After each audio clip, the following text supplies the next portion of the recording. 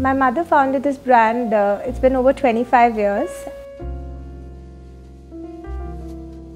Her vision has always been very pure in terms of delivering her customers the finest possible jewelry. My designs are very minimal. Most important is the color coordination. Then comes different shapes, which I took inspiration from all the palaces and forts of Rajasthan. I get inspired when I travel. I get inspiration even sitting with my karigars.